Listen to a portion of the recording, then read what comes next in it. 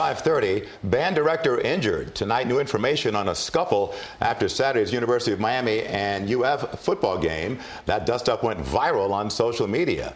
According to a police report, the incident involved University of Miami fans. It went down when the band had left the stadium and was on their way to the buses. CBS 4's Mike Cunio is in the control room now with details. Mike.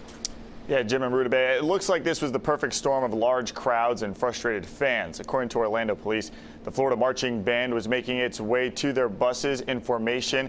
At the same time, crowds were exiting the stadium. An unidentified woman tried cutting through the band. That's when band director Dr. Jay Watkins tried to stop her. A man identified as a fan then allegedly grabbed Watkins by the neck and threw him to the ground. He suffered a minor head injury while the alleged attacker left the scene and was not found.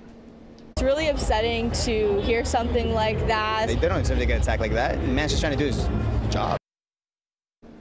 Now, according to the police report, Dr. Watkins didn't want to file any charges, and the University of Miami doesn't have a comment on the incident. In the control room, Mike Cunio, CBS 4 News.